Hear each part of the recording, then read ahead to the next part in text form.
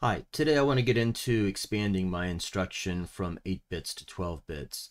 In video 52, I discovered I had a problem being able to fit everything that I wanted into that 8-bit instruction. And the lowest 4 bits I was going to use for determining what was going to assert onto the main bus. And well, it turns out that that just wasn't going to be a great solution. So I expanded in that video to 12 bits, and today I need to make that a reality on the build. But first I owe an update as to the EEPROM that I built in the last video. And it's not really an EEPROM, it's really SRAM.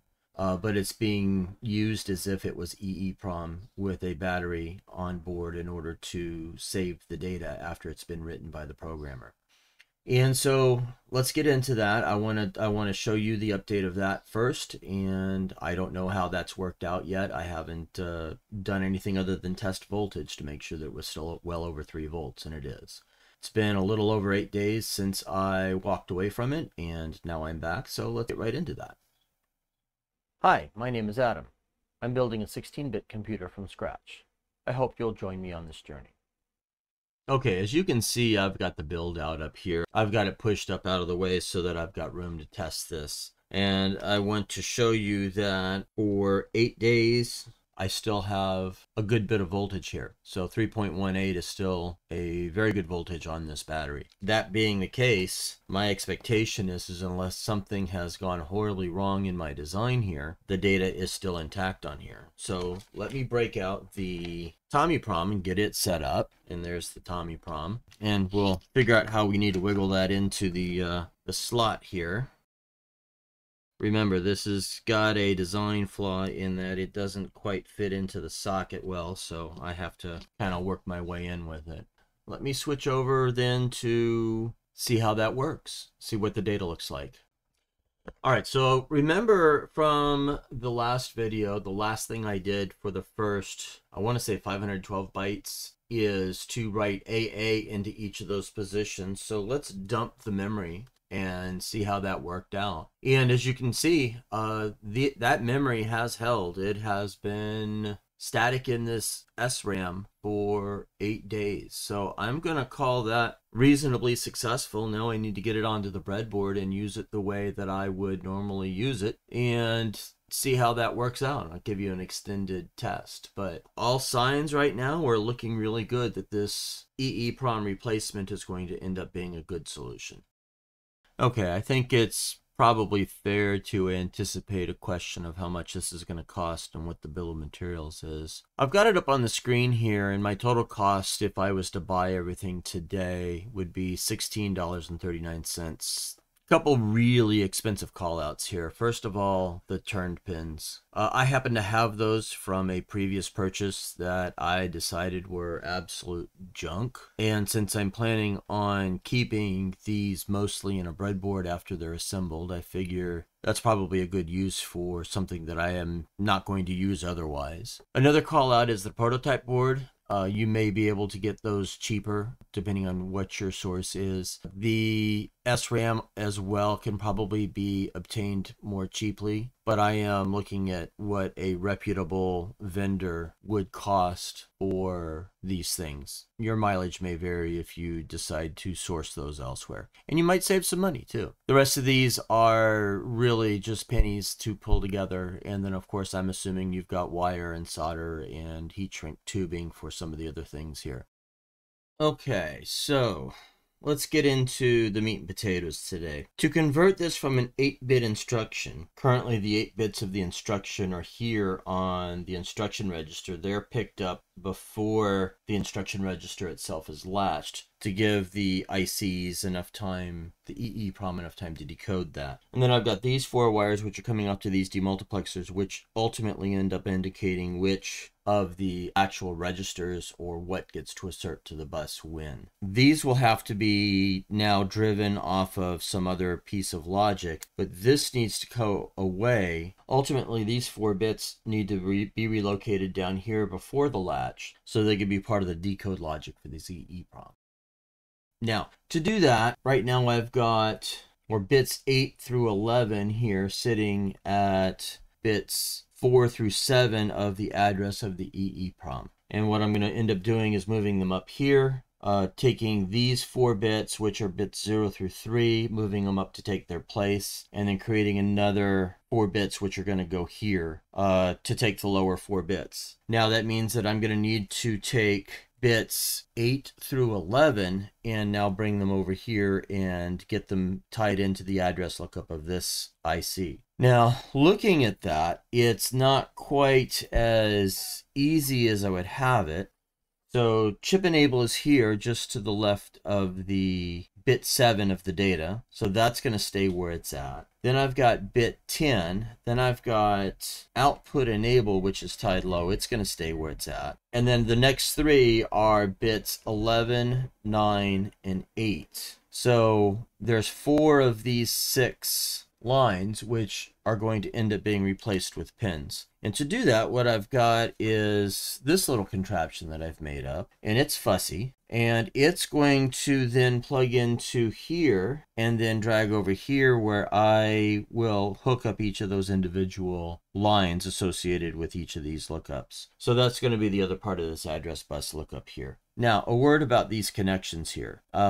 These are sockets that have right angle pins in them, intending to drop into the breadboard, obviously not in a power rail, but in the different data positions, but drop in there. Here's the thing, is that if I'm going to drop this in here in place of the EEPROM, which I need to do at least one of those, I need to have some room under here to be able to get to the rest of the pins, and the only way that's going to happen is with a right angle. As you can see, I've got a bit of an overhang here. Let me grab my pointing implement. I've got a bit of an overhang here, and this overhang prevents me from putting a standard header here. I think I can get this moved down here, which should give me the room I need in order to get this dropped in, but I still have the overhang problem back here. Give me a few minutes, let me get a good majority of this done, and I want to demonstrate just how fussy it is to get this put together, because it's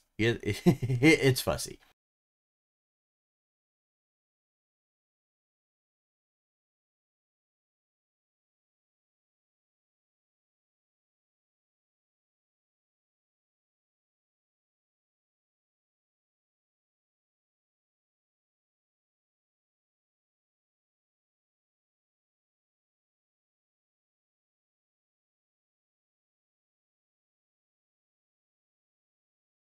Okay, I've got the digital microscope out because my overhead camera can't zoom in to the point where I can get this kind of resolution. I've actually got the digital microscope zoomed out as far as it can go so that we can get a decent picture of what I'm doing here. So these are all right angle pins, and they're all connected together using this plastic. I assume it's ABS tie to hold them at 1/10 of an inch pitch. And what I've done is I've taken my wire cutters and separated them into these individual pieces here. And then what I do is I pull, let's see if I can do this here. I pull the piece of plastic off such that I have these pins here. And so these are what I'm going to use to connect into the breadboard. Now, to make the connection to the actual ribbon cable, I use these sockets. And the key here is that I slide this pin into that socket, and I don't know if you can just see it right there. The tip of the pin is actually just coming out, and the key is to get that right to the point of that indentation there, and it is fussy to do. So it is just, if you can see it, it is just to that point there. I got 4 of these to do.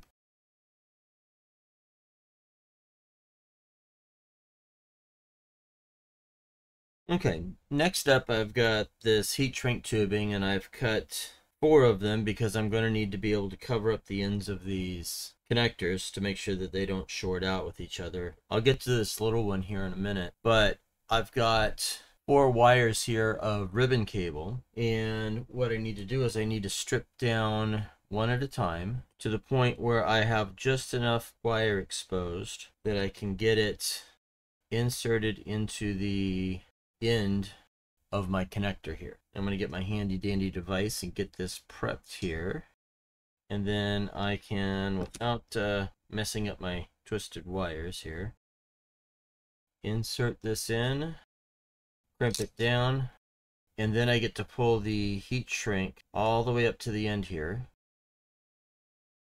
And that allows me to then create an electrically sound connection here such that it won't short between any of the other pins here.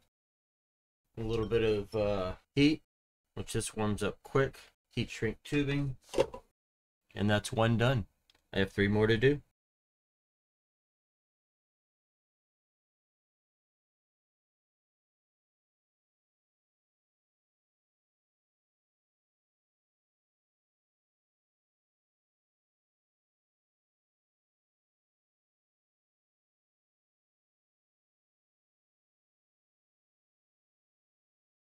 Okay, now the other side is generally the same except that it's pins instead of sockets, and the only thing I'm going to do is add this little tiny piece of heat shrink here on this end. It lines up with the red on this end so that I can keep the cable straight, and this little teeny tiny piece of heat shrink is there only for visual reference. Other than that, that's it. I just do pins just like I normally would. So let me get that done, and then we'll be back to hook this last one up.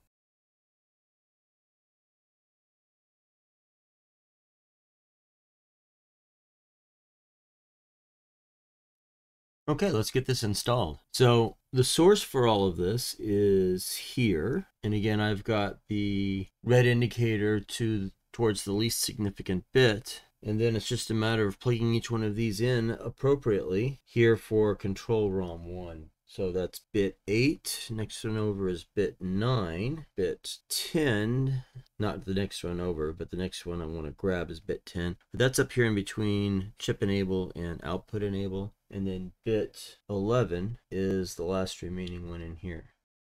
And it's that simple. I want to get my homemade EEPROM in here, and I think I'm going to stick it here for control ROM 1. And why that one? Because it's the closest to me. I don't know. I don't necessarily have a good answer as to why, but I do want to make sure that I get these pins lined up correctly. It's going to be a bit of a challenge to do. Yep, there we go. All right, so that's in there. So I can use that. I just need to program it first. And the last thing to think about here is all of this then was related to what was coming off of the least significant bits up here. Remember, that was where this cable was pulled to.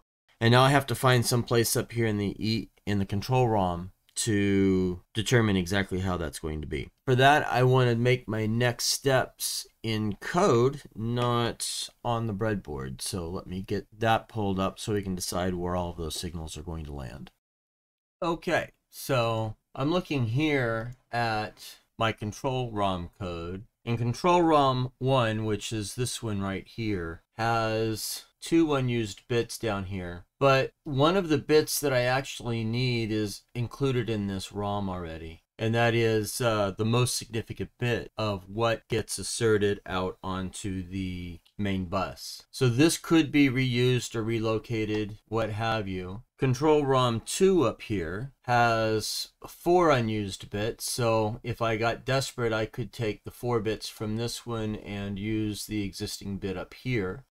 So that's a possibility.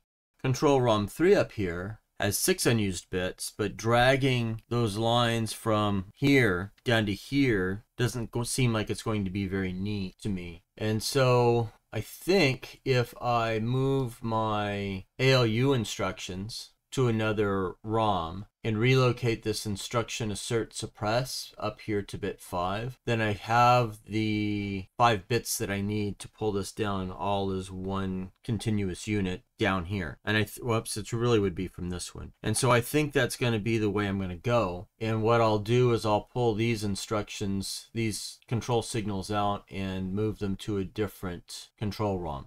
Let me get the changes done to the control ROM logic, and I will come back and show you what I've got.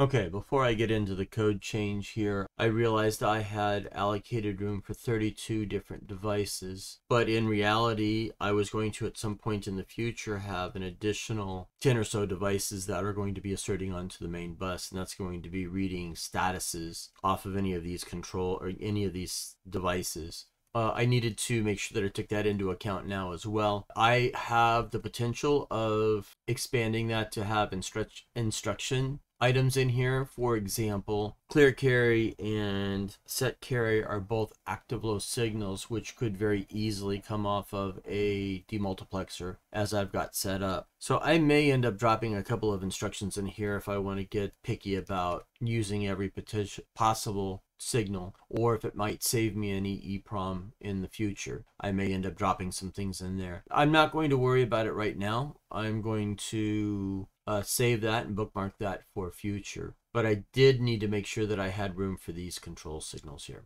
With that said, I have improved the size of the font to make it a little bit easier to read as I get into this. And then here I've got really column of pixels that shows blue is something that I've changed. And I've managed to update all the comments here to make sure that everything is current. Now for bits 5 to 0, so that's 6 bits now instead of just 5. What I did is I went ahead and I added a main bus assert for each possible device that could be putting data out onto the main bus. And you can see it takes up more than one page here. And then those are those control signals where I will at some point in the future be pulling status and putting that out onto the main bus so that I could read that into a register. With that, that's all 8 bits of control ROM 1 taken, but you will also notice that my instruction suppressed now needs to get moved to control ROM 2. So I need to make that change and pull that together. And then my clear carry and set carry are easily moved to program ROM 2 simply because I haven't got that in permanent wire yet. I've just still got those in temporary hookup wires. So that's going to be a relatively easy change to make. And then I had to update my fetch assert main define, if you will, or constant, if you will, so that it represented the change in logic there. All the rest of the code down here did not change, so that actually proved to be a relatively simple change. And now all I have to do is go and update the breadboards to reflect these changes. And what makes it really easy is now I know exactly, because of the tracking that happens with Git, I know exactly what changes I need to make. Much easier to do it this way than it was to do it on the breadboard first and then try to sort it all out. I would have been back here regardless. All right, let me switch over and I will start making those changes on the breadboard.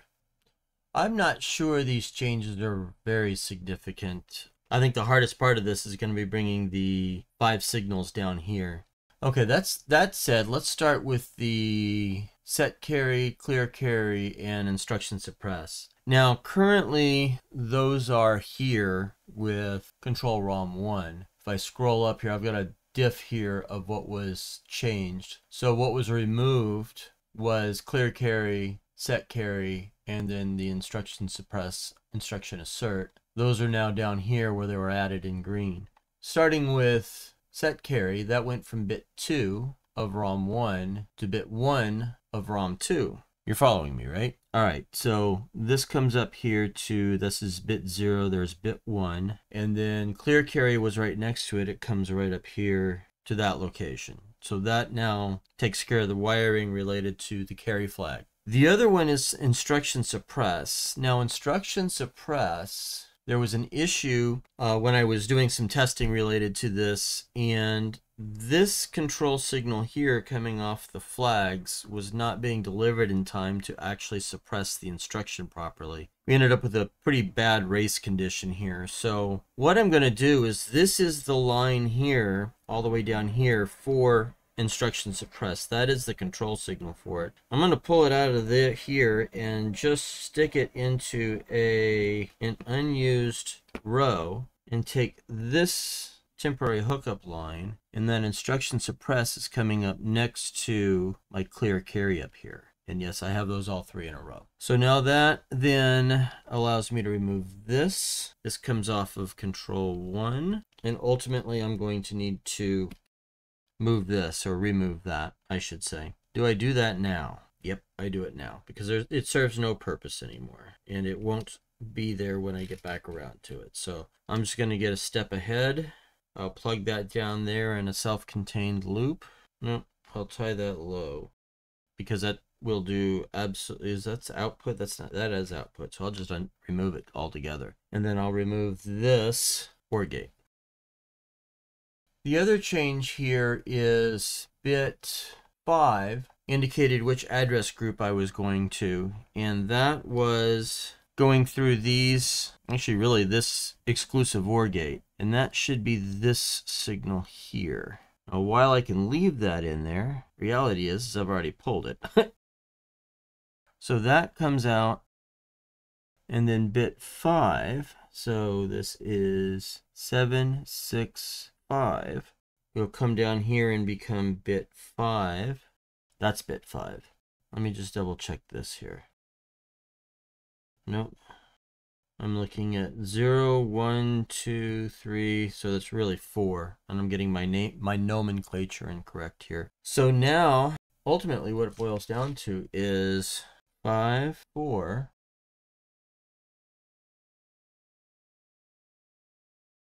3,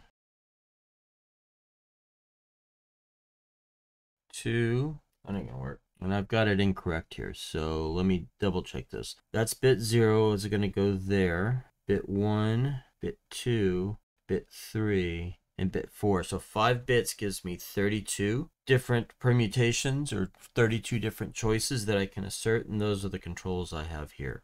Now, what comes off of here, I am going to need an inverter.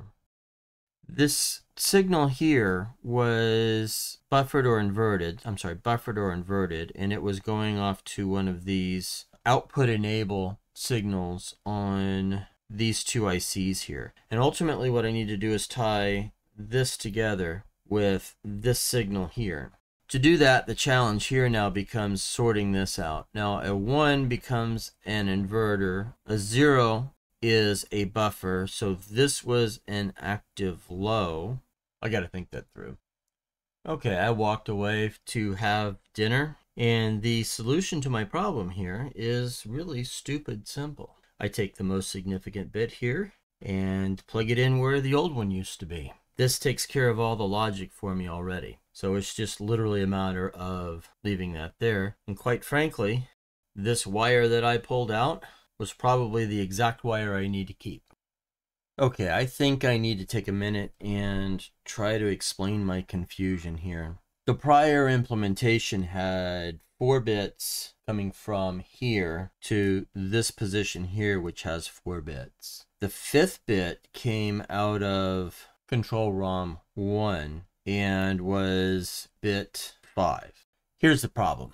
I used to have 5 bits, I now have 6 bits. The 6 bits are numbered 0 through 5, and I'm confusing the bit numbers associated with all of this. Ultimately, and I like to say that a lot apparently, but what I have here is these 4 bits are exactly the same, they're just coming from a different location. This 5th bit, bit 4, got that right this time, is exactly the same but coming from a different location. Bit 5, the 6th bit, hasn't been wired in yet, and that'll go to another selection of demultiplexers, probably out here somewhere when I get to it. So the bit count and the bit numbers identifying which bit is which, I wasn't keeping them straight properly, and therefore I wasn't identifying them correctly, and that's where the confusion was coming from.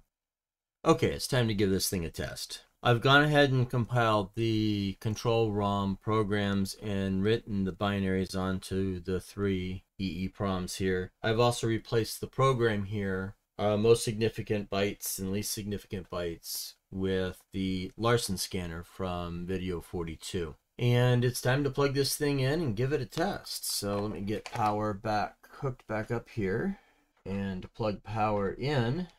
And let's just see what happens if we let it rip. I have to reset. Where's my reset button? And that's not working. So something's not right, and I'm pretty sure it's in the signaling, and I'm hoping it's not associated with this, but it's got to be the first suspect. So let me pull that and rewrite the regular EEPROM and see if my problem is here or if it's somewhere else. Okay. Control 1 has been replaced. Let me reset this back down, and same problem. So that's at least a good sign for this. It's a bad sign for this. All right. That's my move. I'm moving bit 1.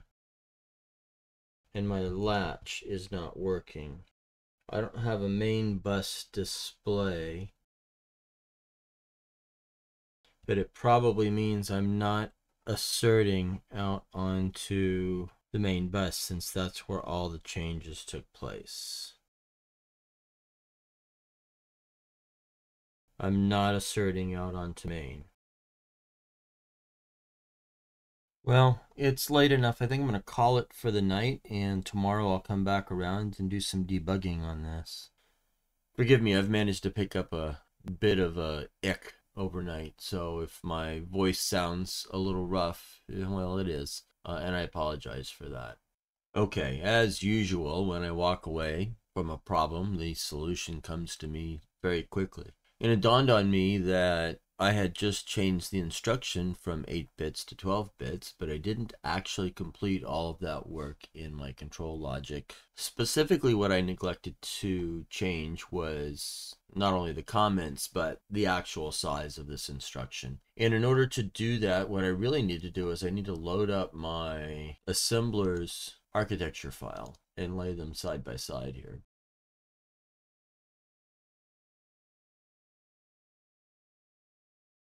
Okay, hopefully you can see that.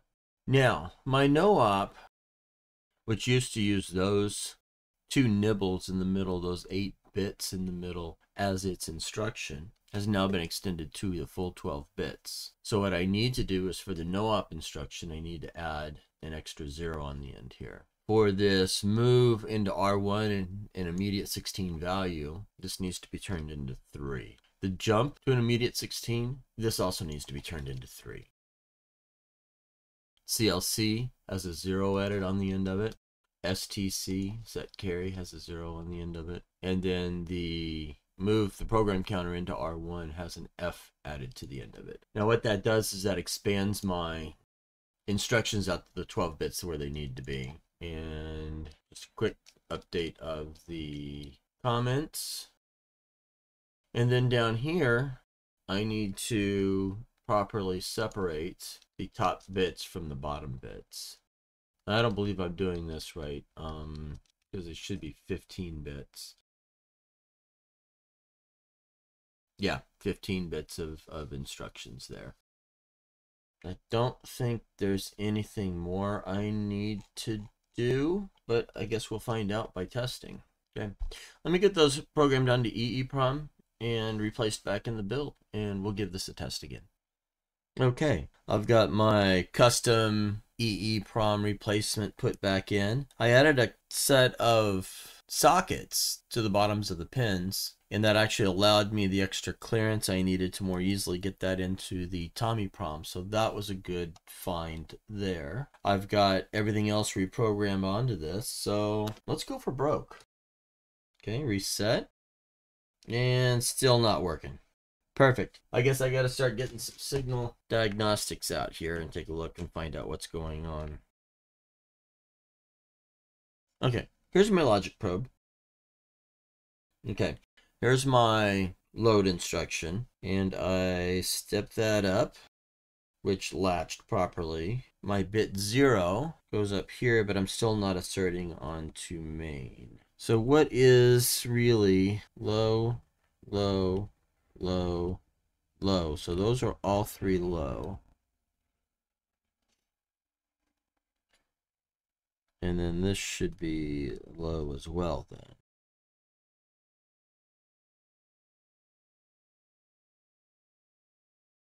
Okay, so that's there. What's latched is what matters, not the input here. So let's reset. So this now should be high, high, low, low, high.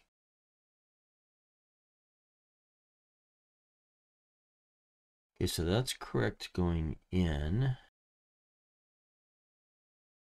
Okay, I still have a software problem. So let's go back and take a look at that.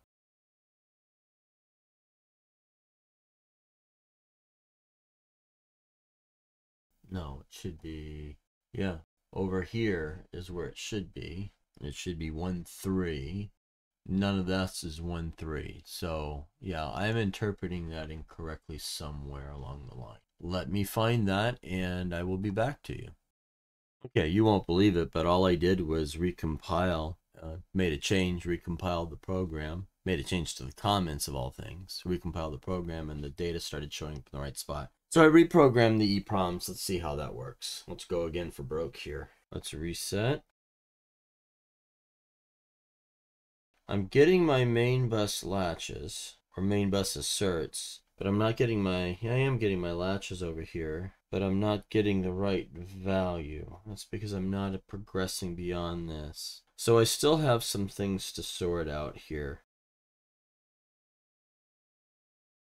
So my program counter is not incrementing the way it's supposed to.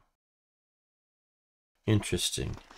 Where's my control signal for that? That should be here. Could I have pulled it out in all the hardware work I was doing? Increment.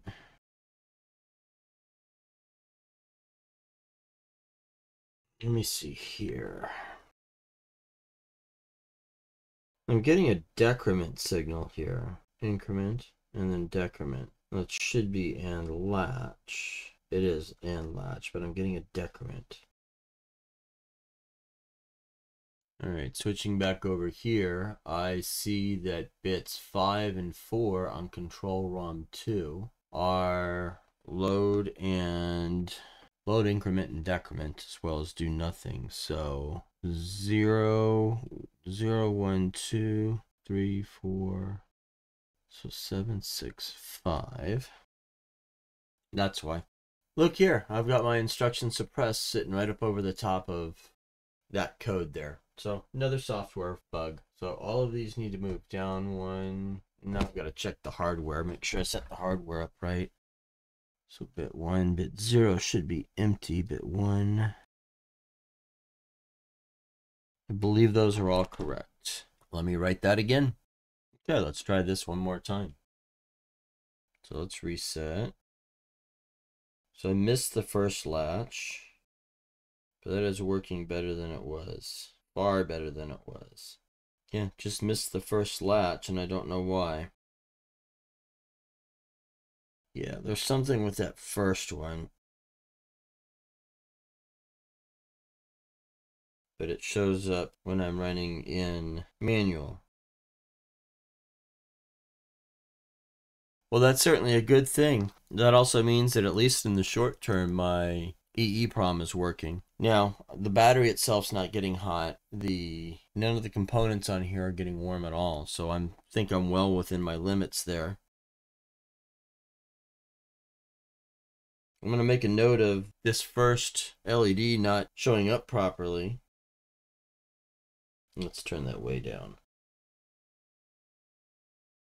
Yeah, oh, there it is. Yeah, if it goes slow enough, it's doing just fine. Yep, it worked that time. Missed it that time. Worked that time.